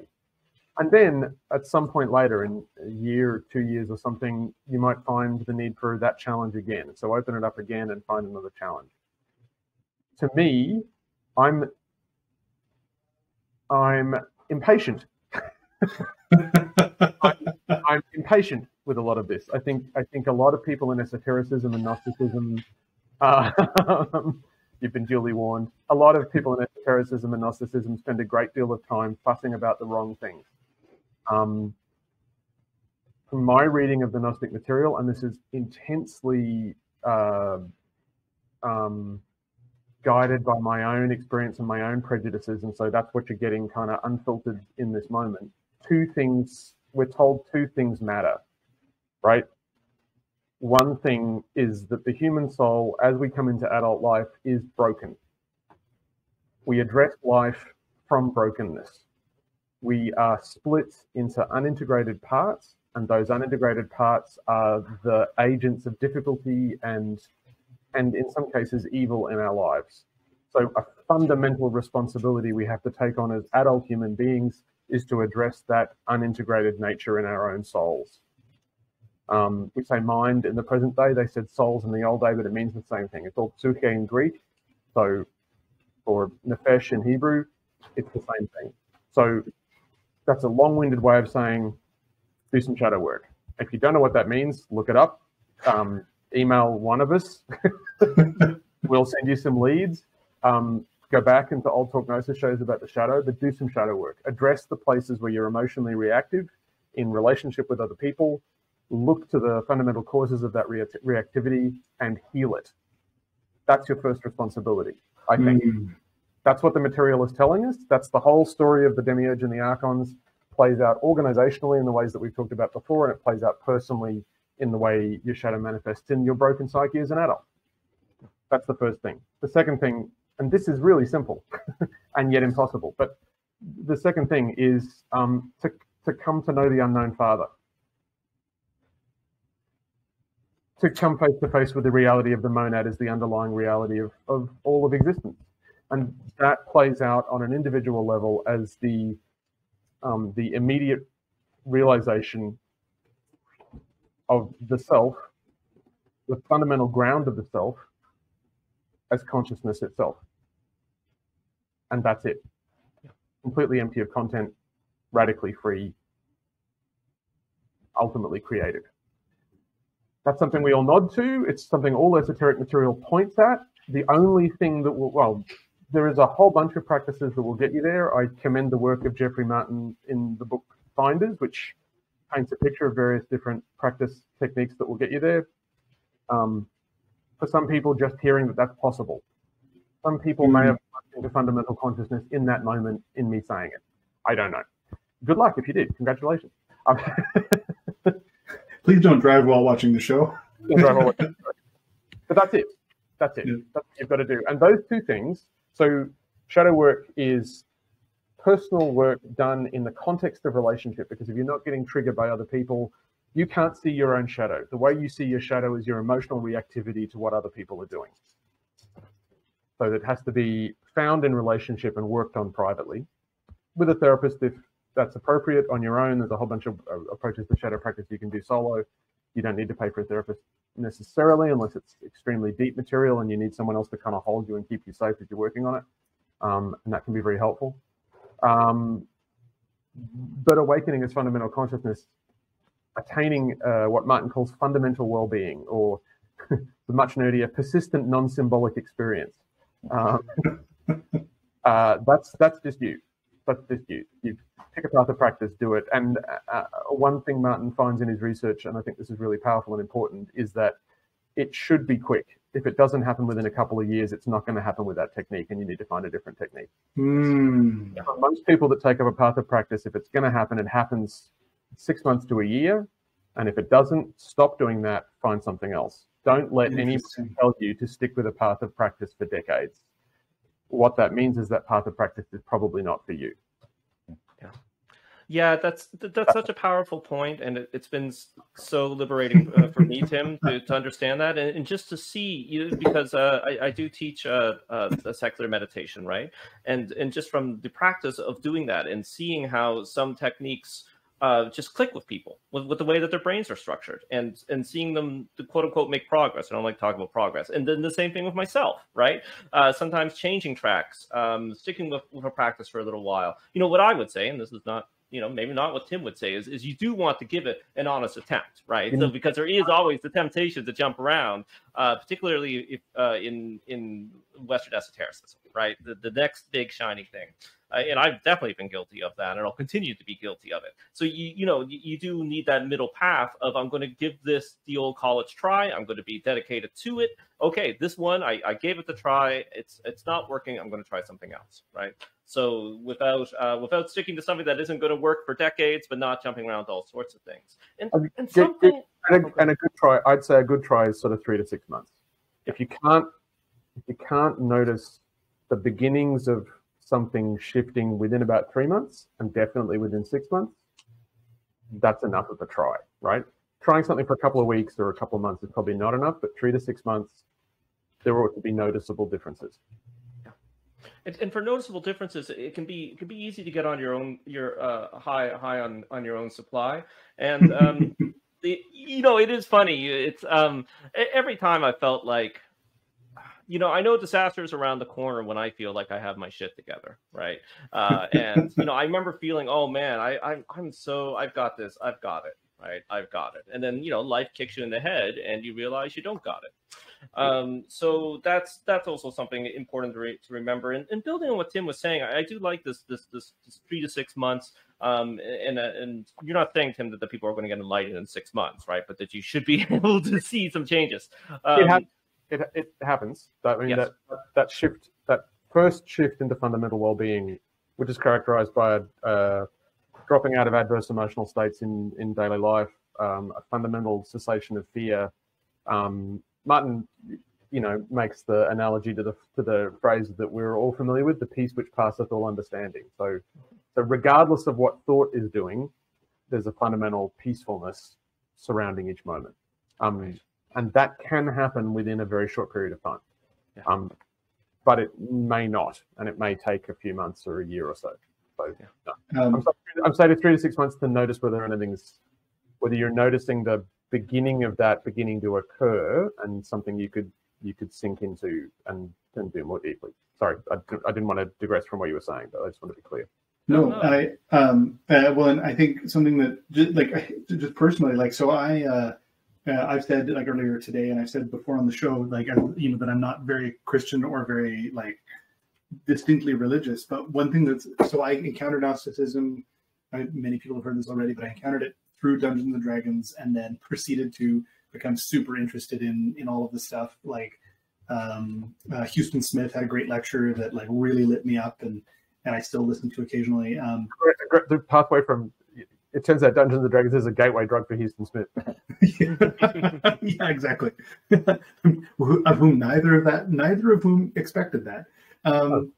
What was I going? But then I encountered the AJC as probably the most level-headed group of Gnostics that I could find.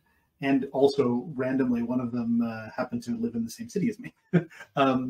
So I was like, okay, well, this is my community. But the AJC mostly, not entirely, but mostly is pretty Christian and fairly churchy. And so for a long time, I would be reading the Reddit or the Facebook comments and clicking on the articles and trying to completely understand every detail that they were talking about regarding some translation of the Bible or a particular interpretation of the Trinity or what have you. And it took me a long time. I wish I'd had that 3 to 6 month advice where I could not to say that I've left the church, but that I left aside feeling like I had to subscribe to this interpretation, this one way, or this not one way, but this communal way that a lot of the members of the AJC enjoy. By letting that go, I then was able to appreciate so much more of what the community was offering, because I wasn't frustrated by my lack of engagement, my lack of excitement in the stuff that was being talked about. Because then I was just hearing the stuff I was excited by. And this gets to my answer, or my element of the answer, is that for solo study, pay attention to the things you are excited by, to those things that do light you up. Not necessarily your own supply. Try to make sure that it is someone else's supply of ideas, or at least a community that you can engage with, and then to continue to go further with when you're sort of following that trail of ideas, or that trail of aesthetics that are really captivating you. And then the only other thing, and I've said this a couple of times in various versions on this episode, is that beware anybody who is telling you that there's only one true version of any idea or book or mythology or cosmology or anything like that. If anybody is trying to tell you that there's one truth and that they have it, and they want you to subscribe to their Patreon or buy their book or whatever, then I would strongly suggest to keep moving. So like to even if you're like, but I'm still fascinated by that particular subject, I'm like, well, that person is probably getting it from a book or a school of thought that you can find on Wikipedia or what have you. And like, feel free to join a subreddit about it. Feel free to debate online or on Twitter about it. Well, maybe not Twitter, but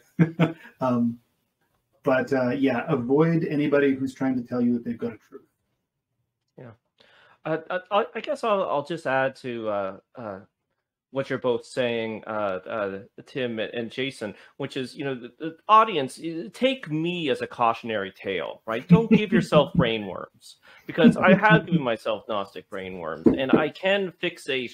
I don't think I'm on the autism spectrum, but sometimes I wonder when I do sit down to read a text about Gnosticism, right? Because, there's mysteries in there. There's things to discover, and not just in the ancient text, going right up to the modern day. So, oh man, what does that word mean? And have you heard of this obscure lineage? And did you know about this spin-off from this spin-off of this spin-off group? And all three people who are currently joining me have experienced this and are perhaps in group chats with me, where I'm like, what do you think about this theory? What do you think about this word? I think that's stuff. Obviously, I do think that stuff is fun. I think it can have some importance. It can lead to somewhere sometimes. But Tim is absolutely right, and Jason as well. That is not the point, right? Maybe I'd be better off playing Pokemon. And Jason, I think it is. I don't want to say common. It is a critique that has been leveled at the AJC, right? That people show up, and then they don't know what's going on because, they do know about Gnosis and they've read some Gnostic texts, and people are just chattering away about this, at the end of the day, obscure minutia, right? And people feel isolated from that.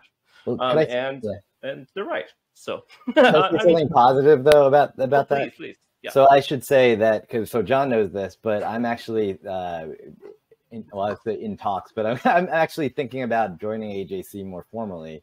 And I would say that, although on the one hand, that makes sort of, when I said earlier that like my advice of go to a mainline church to be in community, I'm not doing a good job at that, is partially, on the other hand, I kind of think that my reason for joining is, and what I really love about AJC, so I'll give a plug because I'm not officially a member, is that actually I have found real community with AJC folks and in this group. So for me, it's actually, I'm thinking of as being more mature and saying like, what are the places where I'm actually in community? I should be part of that, and not create some sort of theoretical reason why I need to, maintain, like, I'm not going to make the Pope into an esotericist or something. So, because as I've said earlier, I've been in the Catholic Church for a long time. So like that, I think that you can get that kind of community in AJC and other groups like it. But I do think that, like Jason's saying, it's not all the stuff about like the Gnostic words and, etymology and stuff, to me hasn't been the part that I like all that stuff, but it's been being around actual people who are interested in things. And,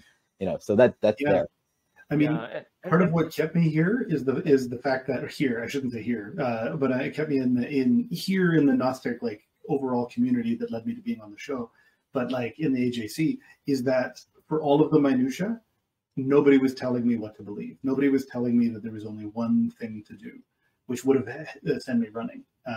So I just back you up, Nick. It's a really good community. And maybe in case anybody's listening to this for the first time and their first episode, the AJC is the Apostolic Johannite Church, just so you have something to Google other than AJC.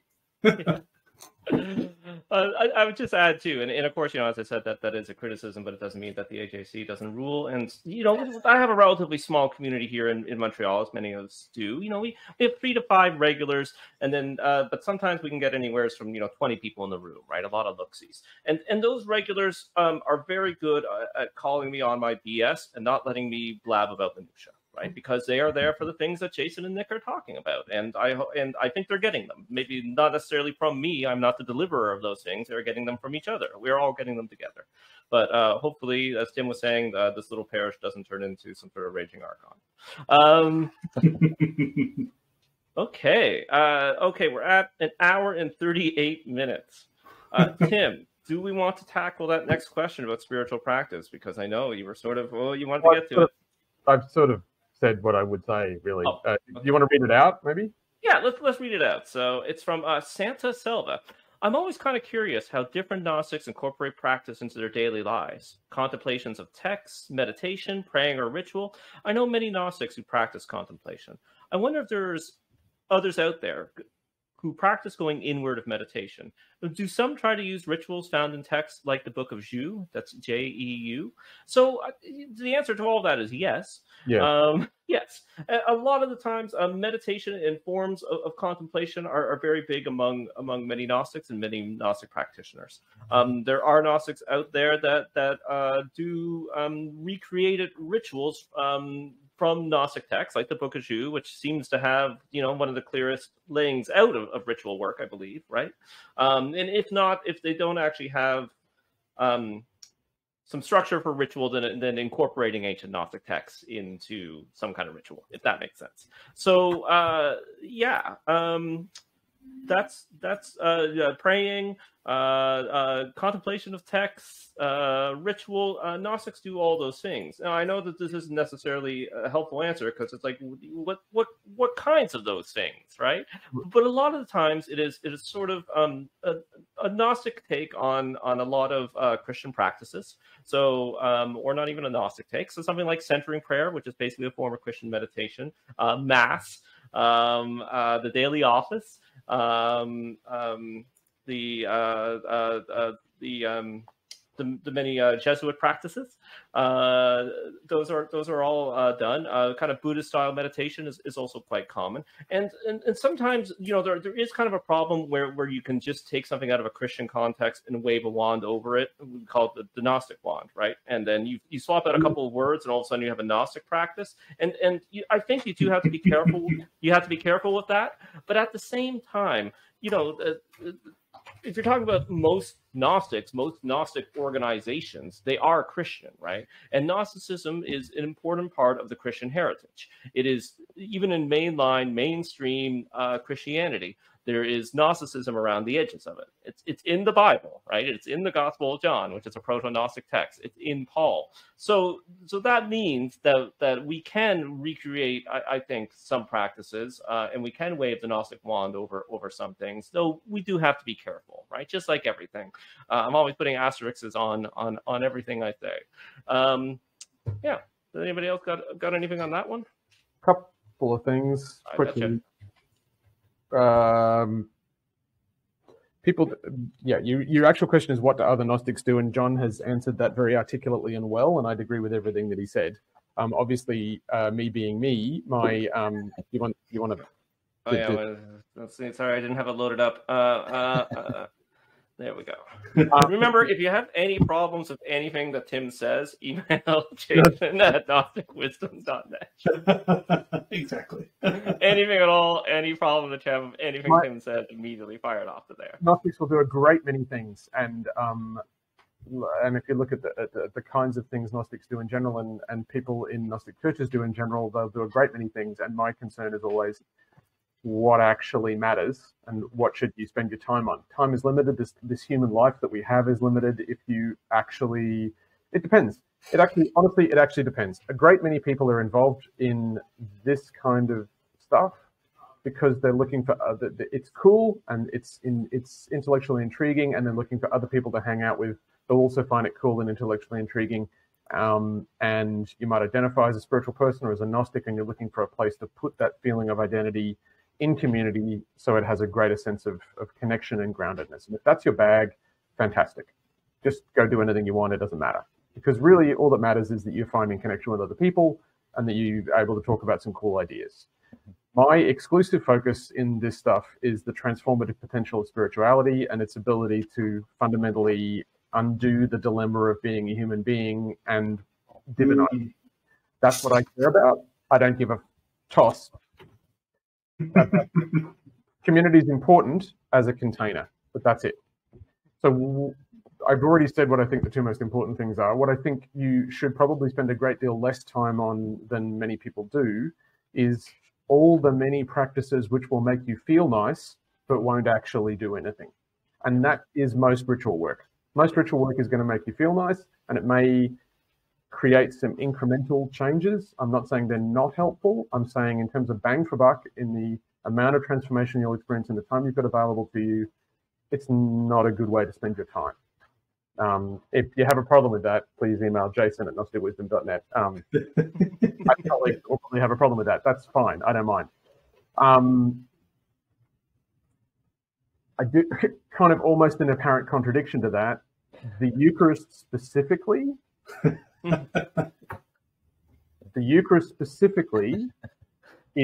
plays a pivotal role in Christian mysticism.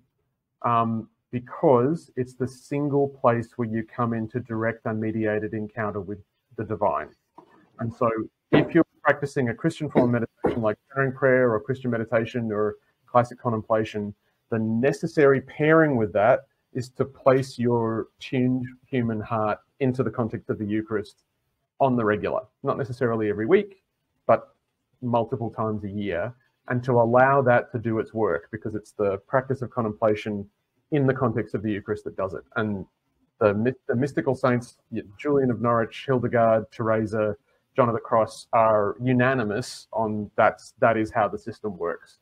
So, like, I'm going to be a little cheeky, like doing contemplation without Eucharist or doing Eucharist without contemplation is as pointless as pursuing shamatha meditation without doing vipassana, or doing vipassana without pursuing shamatha in Buddhism, because the two of them go together. I say that with an awareness that many people who practice mindfulness meditation are really only doing shamatha, but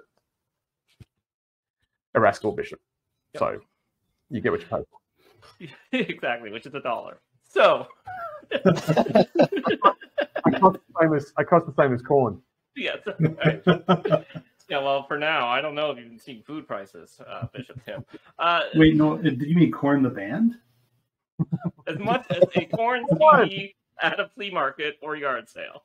That was a very tricksy answer. I totally agree with you theologically, but it was very tricksy to, yeah. The Eucharist and the, yeah. Well, I guess to unknot the potential tricksiness, Nick, if you're not practicing contemplation and you're just attending the Eucharist and it's just making you feel nice. It's just community where you go to coffee hour, you talk to people, it doesn't seep into any type of part of yourself. Yeah. Yeah, it's the two things together that do the work. Mm-hmm. There's a challenge to the Eucharist that that you sort of have to, like, if you're paying attention to it, you have to engage with, like I think like any great work of art, like you have to engage with the experience that it's giving you. Otherwise, you're not, you're looking at your phone while you're watching the movie or whatever. One thing one practice that I've been really engaging with lately for myself is journaling. Actually, journaling a lot around that's both from a probably semi-therapeutic benefit. Like I've been doing a lot of cognitive behavioral therapy journaling, where you really like look at a thought and then discuss the thought with yourself. Like, is this true? How do I know this is true? That kind of thing. But then also applying that or taking that level of analysis to Gnostic ideas. Like, why do I think that archons are true? Or why do archons appeal to me? Why do demiurges appeal to me? Why does this particular version of a text appeal to me? Discuss with yourself on the page will be, I think, a really interesting way that I haven't heard people talk about a lot, that I've been finding really valuable lately. Yeah. Well, it was just like what both Jason and Tim are saying, right? Like, we live in a modern world, so we can take advantage of what's available for us, right? And different psychological practices and therapy, I think, are quite important if you're going to do spirituality. The famously, who was it who said, you had to do like a year of psychoanalysis before joining the Golden Dawn, right? Israel Regardie. Yeah. Yeah, thank you. It is real regarding. So, I'm not saying that this will get you there if you just go to therapy, but you do want to unfuck yourself a little bit, right? And of course, I think the people who watch the show knows that my bias would be towards psychoanalysis and at least some form of the famous talking cure, because I think that the free association verbal method is one of the best ways to unfuck yourself, but it may not be the best thing, as a long-term project, right? It may not always be the best thing if you are having a psychological crisis or you are tackling a very specific issue in your life, right? Or certain other psychological conditions. But for that lifelong work of unfucking yourself, I think that is a great tool in the toolbox that perhaps you should be doing as well as spiritual work, or of course, CBT and other forms of therapy. So don't, we live in the modern world. We can take advantage of it. All right. So an hour and 49 minutes. I think that's probably a good place to wrap up. Yeah, this might be a two-parter. Yeah, it might be a two-parter. Folks, it's been a lot of fun as usual. I hope that we will see you all back here on the show soon. And for all those out there listening and watching, please send in your questions for future shows. You can just email Jonathan at GnosticWisdom.net, or leave them on our Facebook page or Twitter, or on the comments section below on YouTube. Write your questions on a piece of paper, tie them to a pigeon, push the pigeon out a window. It'll get to us. Tim, where can people find you online? timmansfield.com, which I'm currently updating as we're talking so that it has some way to contact me, in fact, afterwards. I realized you didn't. I'm saying that because I realized I've just dumped a whole bunch of intriguing leads and things. If any of that kind of fires up, anything anybody wants to follow up on, really happy to chat or talk to people. You can find me on Twitter at Tim J Mansfield. My Twitter handle. I'm on Facebook but just go to the website and there's a slightly obscure email address. If I have time, I'll turn it into a contact form. But anyway, get in touch. Happy to talk. Always happy to chat to people who are trying to do the work. Awesome. Nick, where can people find you online? So yeah, my personal blog is thelightinvisible.org. So yeah, you can contact me there through a contact form too. And then since Tim mentioned Twitter, I will mention Twitter, that I am on Twitter, but I try not to use it that much anymore. But at NJ Lachetti is my Twitter. I'm on Twitter, but I'm not going to tell anybody. I know you all know my address. I'm out there way too much, but I mostly just retweet. So, and then occasionally a dumb joke that someone will DM me with anger about. Okay, Jason, where can people find you online? You've already put it up on the screen there, jasonmemel.com. I think it's actually my Twitter and Instagram are both linked there. Even I think there might be a widget that's broke, but the click will take you to the same place anyway. So, and it'll lead to anything else that I'm doing. Very, very cool. And for me, holygrail.substack.com is my HAC community in Montreal. So if you are in Montreal, come on out. We have our venue is under renovation. We have been doing mostly things online and in parks due to COVID, and now this is happening. So there's a good chance that you can join us online if you want to check it out. So go to holygrail.substack.com. Also, as I mentioned, I do work part-time as a meditation and mindfulness coach and mindfulness-based stress reduction facilitator. I have training in that regard, and I do free meditation every Sunday at 11 a.m. Open to everyone. It's secular. It's great for Gnostics. It's great for non-Gnostics. Come, bring your stressed out grandma. MildEndsMeditation.substack.com. It's MildEndMeditation.substack.com. It's free. 11 a.m. Eastern Standard Time, 11 a.m. Montreal time.